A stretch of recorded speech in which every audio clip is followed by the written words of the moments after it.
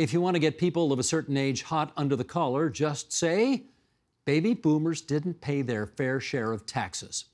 Paul Kershaw recently did that, and he got an earful. But he stands firmly by his view, having put a good deal of work into comparing the circumstances of varying generations. Paul Kershaw is founder of Generation Squeeze, which calls itself a, quote, think and change tank. Not just a think tank, a think and change tank. He's a professor of public policy at the University of British Columbia, co-hosts the podcast Hard Truths, and he joins us now here in the studio. Great to see you again. Thanks so much for having me back. Not at all. Let's start with something that, I think you might have written this in the Globe and Mail. Here we go. Sheldon, put this up if you would. Finance Minister Chrystia Freeland emphasized the need for fiscal restraint in her recent budget, but that's not what she delivered in a budget which includes $132 billion in deficit spending over the next 5 years. This adds about $6,100 in government debt for every Canadian under age 45, most of which pays for spending used by the aging population. Okay, explain that last part to us, the notion that a disproportionate share of the debts being currently incurred are going to be paid by younger people.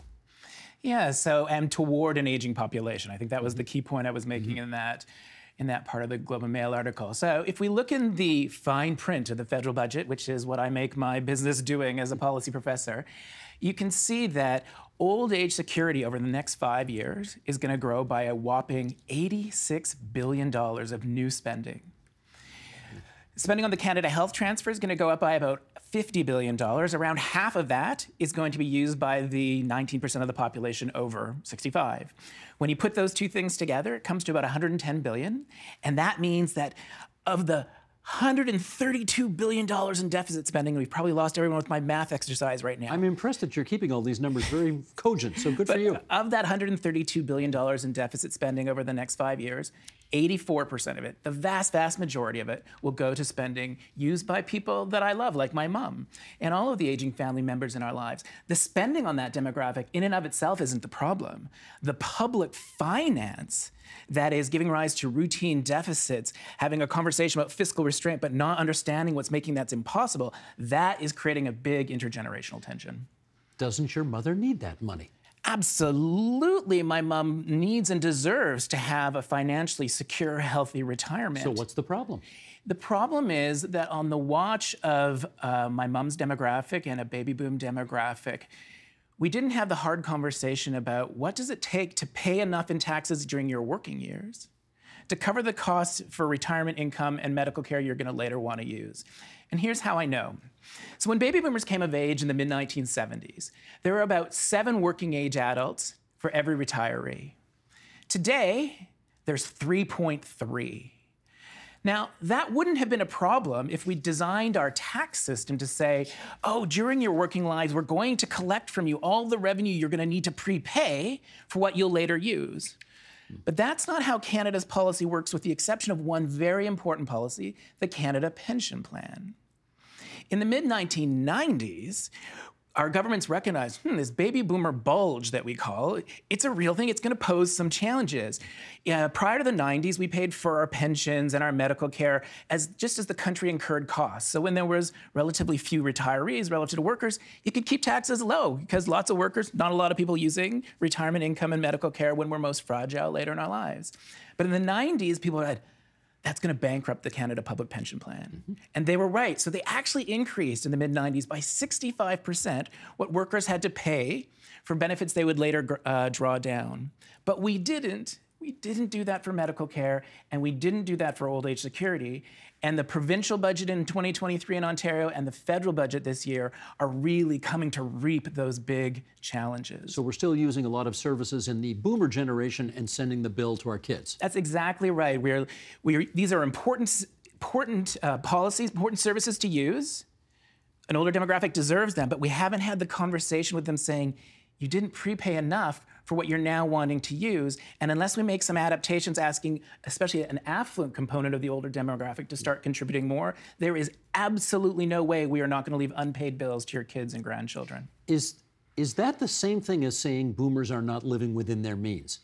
Well, that headline came about because when I started talking about the idea that boomers haven't paid enough taxes for what they want to use, I did get some vitriolic emails. You don't say. I did, and it started off with a bit of swearing. But when we move beyond the swearing, the line that the person said is, "I've never taken a government handout. I live within my means." And I'm like, well, let me just show you what's happened on your watch in terms of government debt.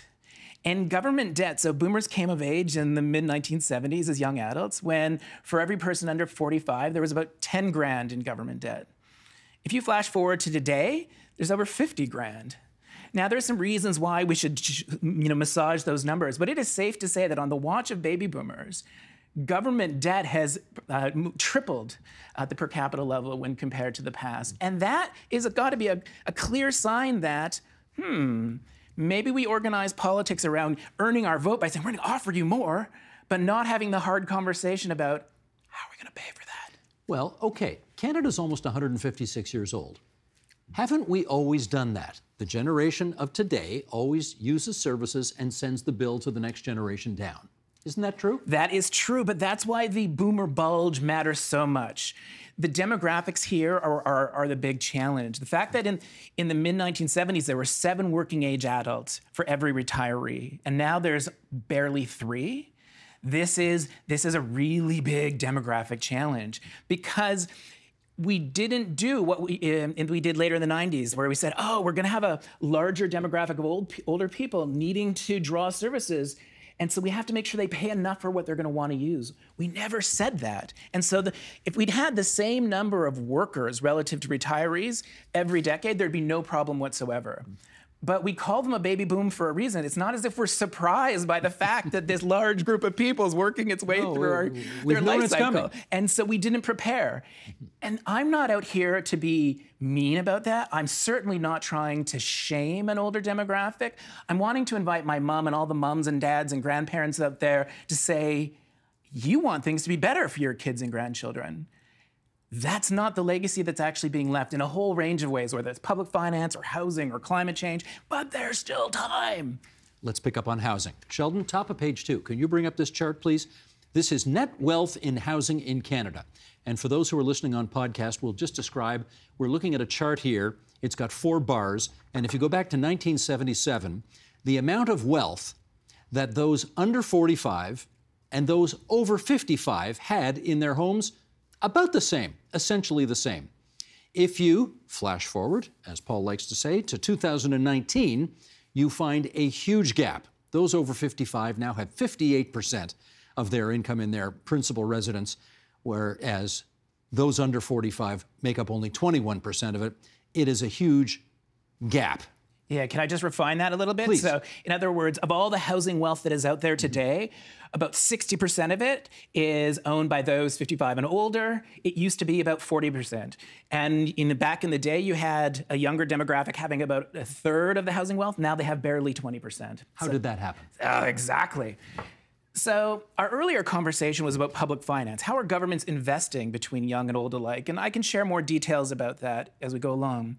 But you might think it's totally fine to ask a younger demographic to contribute more now to today's aging population if that aging population was really financially vulnerable and the young demographic was doing fabulously well. But that's not the case. It is exactly the opposite. And your bar graphs help to show that.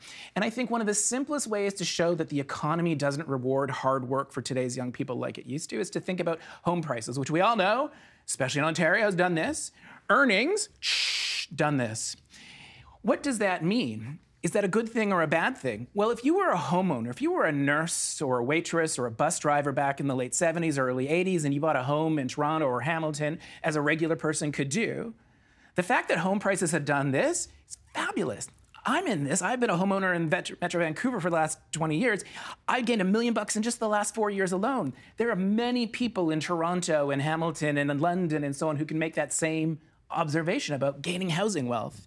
So that's increased affluence for an older demographic, pushed many sort of middle-class people into the more affluent categories, but their kids, the exact opposite happened. Their kids might have better jobs, more education, but their jobs can't earn incomes that keep pace. And so whereas it used to take 5 years of full-time work to save a 20% down payment on an average priced home, across the country, in this province, even in Toronto, it now takes 17 years across the country. 22 is the average in Ontario. And a whopping, soul-destroying 27 years in the Greater Toronto Area. So if you're in, it's great. If you're not in, forget it. It is, but it's not just forget it. Just think about what that means in terms of your sense of almost self-esteem. Like, to some degree, managing to secure housing, whether as an owner or as a renter, is something that one sort of says, like, yeah, an adult should be able to do that. And right now, our economy is making it so challenging for generations of young adults and newcomers of any age to actually make a go of it. Every generation, though, thinks it's hard done by. Do you think boomers understand that if you look at it objectively, they're not so hard done by as a group? Yeah, I think that that's one of the challenges of the generation squeeze work. When we started, we were more oriented around trying to bust myths for younger people. You're not struggling because you drink too many lattes or eat too much avocado toast or you have that cell phone. We were showing that the economy simply isn't rewarding hard work like it used to. I think I think the national debate and the Ontario debate is actually more willing to acknowledge that. What we're less likely to acknowledge is actually what's harming hard work paying off for younger people has benefited an older demographic. So that's why the articles I've been writing more recently for Generation Squeeze and in the Globe and Mail are trying to probe a little to my mom's demographic, to the retiring baby boomers. I know it's a moment of fragility, especially biologically. We're getting, people are getting older, and that it's a biological reality that we're going to experience more vulnerability. But I think for too long we thought the biological fragility goes hand in hand with an economic fragility. But the data are clear. Those over 65 had the lowest rates of poverty of any age group in the country, and they have by far the most wealth and more wealth than previous groups of retirees. And so that is what I need in today's older demographic to heed the tagline of the Scotiabank: you're richer than you think. So what do you want to do about this?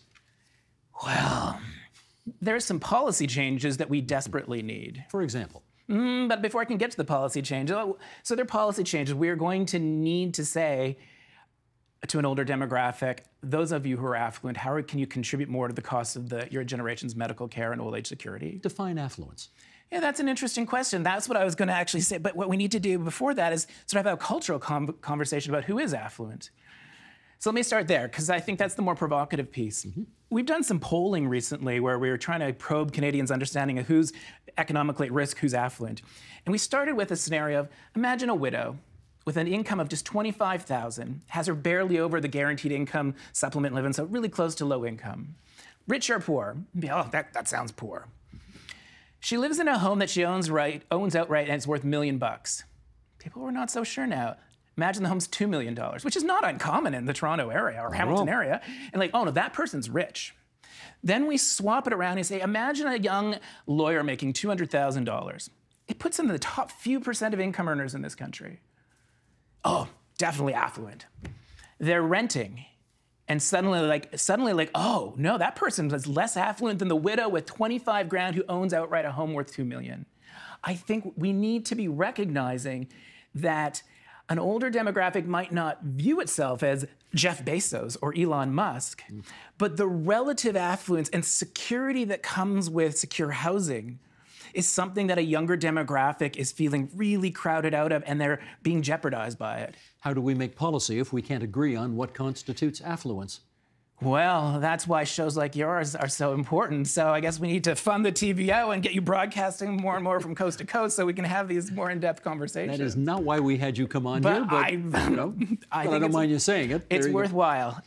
But I actually didn't mean it to be a facetious question. If we can't agree on, if you're trying to shake money out of a tree and you want to get it from affluent people, and we can't agree on what constitutes affluence, how do we do it? Yeah. You know, I pride myself as a professor who's not only good with the data, but also someone who's devoted a lot of time to comms, and I wish that, or communications, I should say. I think this is a challenge. I think it's going to involve some important storytelling and observations, and I tend not to focus a lot on homelessness, but let me bring a story from British Columbia. Your listeners might have seen recently that we had police officers and garbage trucks go down one of our streets in the poorest neighborhood in the country. And we were removing the tents that people were using to sleep on the sidewalks, because this is the part of the population that is most harmed by housing unaffordability and literally do not have an actual structure to sleep in under other than a tent at night. And I find myself at this stage struggling to figure out, why is this happening when in that very same city we have created more housing wealth there than perhaps anywhere else on the planet. And you could say much the same thing about the GTA and the level of homelessness that you experience here in Ontario in our city center. And so I think to some degree, there's going to, you might be a left of center person and say, I want to protect those who are vulnerable and I'm going to care for them. You might be those who are like, I don't buy that argument. And it's like, I want to be more self-serving. Like, if we lock out an entire generation of younger people who then are out, you lock out the rich lawyer from home ownership and they're competing for the rental that the middle class would have used in the past. The middle class go and find the rental that the blue collar worker would have had in the past. The blue collar now goes use the social housing and the social housing isn't available for those on the street. Like, it trickles down in an incredibly harmful way, or cascades, I should say, not trickles. But that can create a great deal of strife. I know people right now on the Toronto subway are feeling unsafe because of increased levels of violence. You can see that increased level of violence and unpredictability in a range of places. That is because our economy is not rewarding hard work for a younger demographic, newcomers of any age. And so when we have less economic security, you are going to get more crime, more ill health, more friction between groups. And let me take it back to where we started. I just said that our current system of old age security and medical care depends on the largesse, the kindness, the generosity of a younger demographic to pay more in taxes for their aging parents and loved ones than those aging parents and loved ones had to do, and take on larger deficits at the same time. If we're going to ask that of a younger demographic, it's likely only to be sustained if that older demographic says, I understand on my watch, maybe the legacy isn't entirely what I meant to leave. Can I tell you a political reality, though, which I don't have to tell you because you know it already? But tell me so that we can lament it. Let's have it out anyway. Older people vote, younger people don't. Look at politicians respond to political pressure. Older people vote, younger people don't. What are you going to do about that? Crawl under your table and cry? I don't think that's going to help. That's not an option. Okay, so now there's two ways. So if you go to the Gen Squeeze website, gensqueeze.ca, you'll see one of the things we're interested in is rejuvenating democracy. And so as we tell hard truths to an older demographic, we also tell hard truths to a younger demographic. Politics responds to those who organize and show up. We are less likely to use our organizing to show up at the ballot box. It is no surprise that politics is then slow to acknowledge these intergenerational tensions. I would say Gen Squeeze could be judged a failure, to be honest, over the last decade at not lighting enough of a fire under a younger demographic to get us more mobilized in using our voter power. So to address that potential failure, I do find myself more and more reaching out to an older demographic, especially grandmothers. Because they care about their grandkids. And they vote. And so I think right now, there's many an older person who's like, wow, I find myself worried that my kids are not able to provide, the housing security for my grandchildren that I was hoping. I kind of wish they would actually live closer to me than they are, let alone like having access to any kind of rental or with a yard, et cetera. And so I think there's a moment where within families, we can ask our grandparents to start saying, this isn't quite, something is changing, and use that challenge around the family table at Thanksgiving or whatever our next intergenerational family moment will be, to then say, and what does that mean for our politics? Because we've socialized an older demographic to say, I'm going to vote for parties based on what more they're going to do for my medical care and my retirement income. We need to socialize those grandparents to say, that matters, but not at the expense of the childcare and education and post-secondary and supports for employment insurance that my kids and grandchildren are going to need as well. Can that be done? Yeah, because this is not your typical class analysis. I'm not here as Tommy Douglas saying a story about all the mice who are haplessly churning the cream that a bunch of fat, rich, black cats take and skim off for themselves. That's sort of, cats don't like mice. They eat mice. There's a tension there that's sort of innate. But generations love one another. So I get to start, and I know this is going to sound hopelessly naive in some way. I get to start from a place of love. That love exists around the family table. How can we bring that to the world of politics? Now, I have some younger people like, Paul, love, set that aside, take the gloves off, and start saying to boomers, you are leaving problems.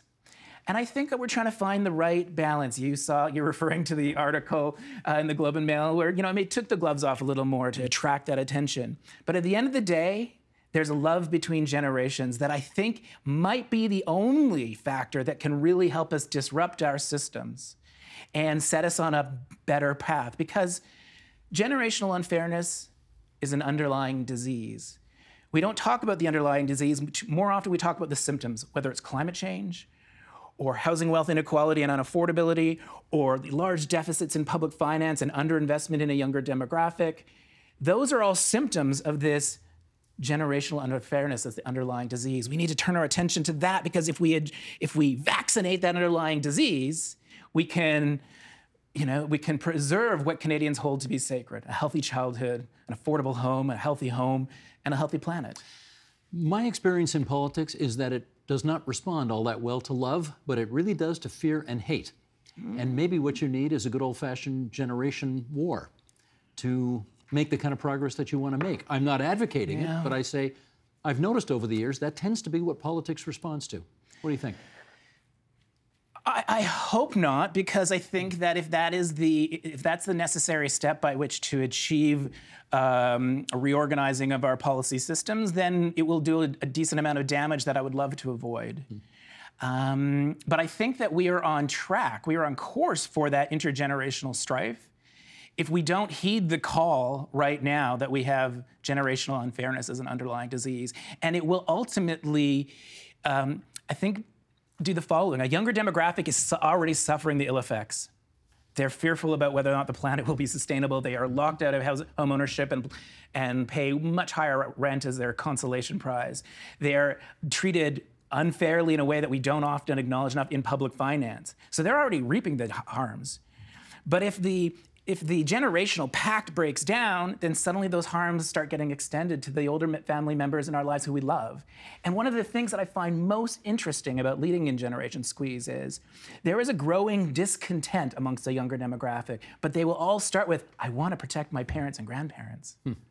And so I think now is the time to say to parents and grandparents, you've spent your decades thinking that you're protecting your kids and grandchildren, and it must really, can I say this, piss you off to have a prof come and an organization like Gen Squeeze come and say, it didn't work out as well as you'd like. But don't see that as our pitting generations against one another or are trying to shame you. Instead, look at it as there's a problem that we together can solve. Time to take one for the team. Time to acknowledge that you value paying for what you use. And all we're asking right now is to pay for what you're using. Younger demographics can figure out to deal with the other challenges they're facing. Paul, you always give us so much to think about when you visit our program, which is why we like to have you on. That is Paul Kershaw, the Associate Professor at the University of British Columbia and founder of Generation Squeeze. Not just a think tank, but a think and change tank, promoting well-being for all generations. Thanks, Paul. Thank you. The Agenda with Steve Paikin is made possible through generous philanthropic contributions from viewers like you. Thank you for supporting TVO's journalism.